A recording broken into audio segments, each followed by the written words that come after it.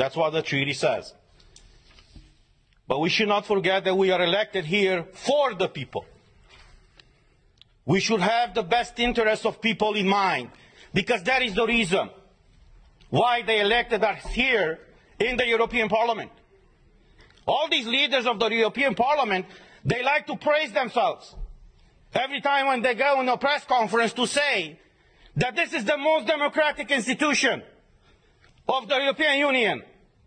The question to them is really so?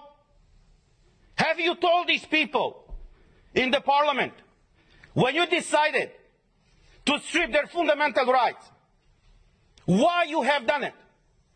You see, we have all these treaties, as my colleague said, that no medical treatment should be imposed on you unless you decide about it freely and under informed consent. Now, clearly what they do right now to condition the access in the Parliament to have this green certificate is violating this freedom of people to choose what do they want to be vaccinated with or tested with. But there's the other aspect. And the question that I address not only to you in the Parliament, but to every European citizen, to ask your own government. Were you properly informed about what is going on? Because we had a lot of debates at the beginning of this year in the Parliament where we demanded full access to the contracts signed between these companies that produce the vaccines and the European Union. And I quote from an article in Euroactiv, who says the following, it's an article from January 22nd, 2021, that says the following. The contract signed between pharmaceutical company and the European Commission in November of 2020 was made available to MEPs on Tuesday in a redacted format after the company agreed to open the contract up to scrutiny. Say what? Say what?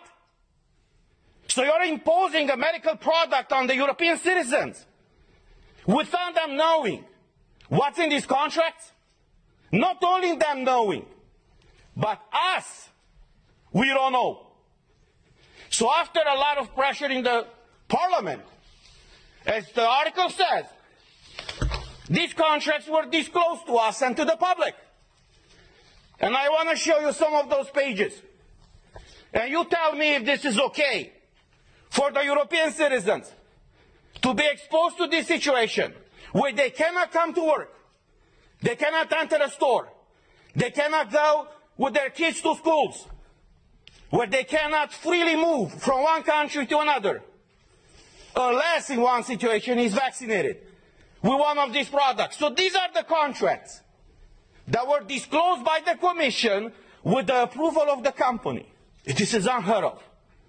And I will just show you the pages. These are the pages. You see? They call this transparency these days. So this is the fundamental principle, right, of democracy. I'm asking you guys, is this transparency? Do you see anything? Because we don't. European citizens' money have been given by Ursula von der Leyen to these companies. What happened with this money? What are they? Why are they open with the people and fully transparent? So we all know what is going on. The difference between tyranny and democracy is very simple. When the government knows everything about you, that's tyranny. I know how it is to live in tyranny. When you know everything about your government, that's democracy. So this is where we are right now, praising this institution. It's the most democratic institution in the European Union. And even us as MEPs, as directly elected by the people, for the people, we haven't been able to see in these contracts. So as we said last week, we are here for you, and we will fight for you. I know many of you are struggling all across Europe, and many of you working for the European institutions are struggling right now. But look, as a former US president said, Freedom, liberty is one generation away from extinction. We live that type of time right now. And it's our duty and our call